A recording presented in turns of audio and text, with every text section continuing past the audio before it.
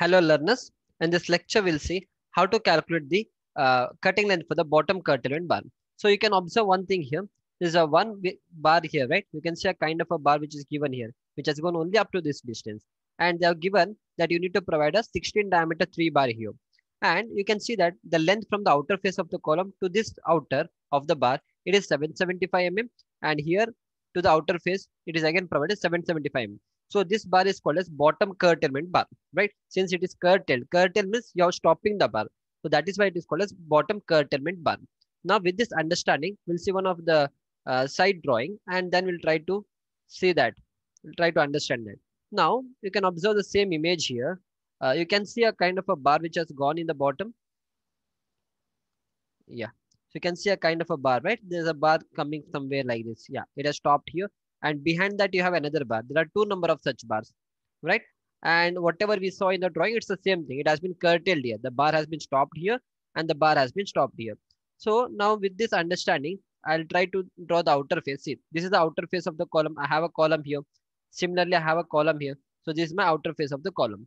Now from column outer face to the column outer face, they are given the distance in the drawing. So what is that distance given in the drawing?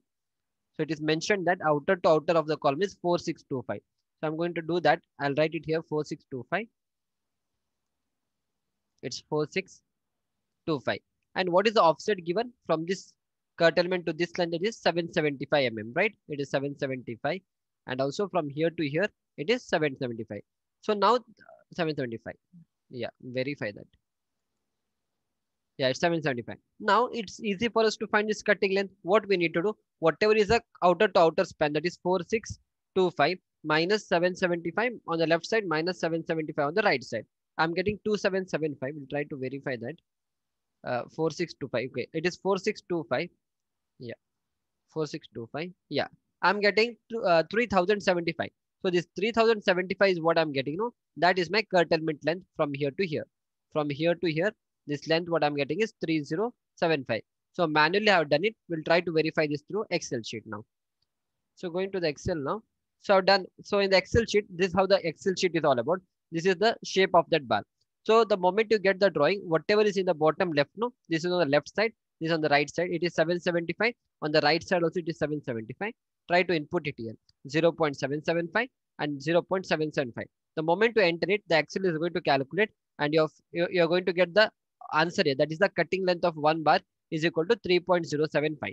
So before that, we need to do one thing. Whatever is the outer to outer distance, that is 4625, no?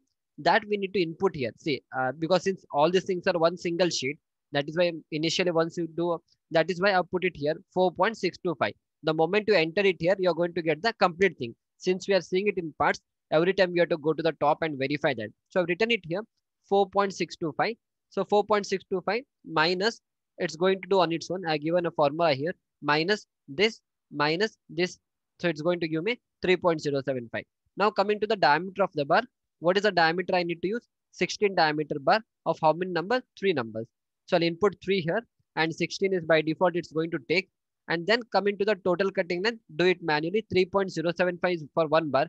If you have 3 such bars, what is going to happen? 3.075 into 3 comes out to be 9.225.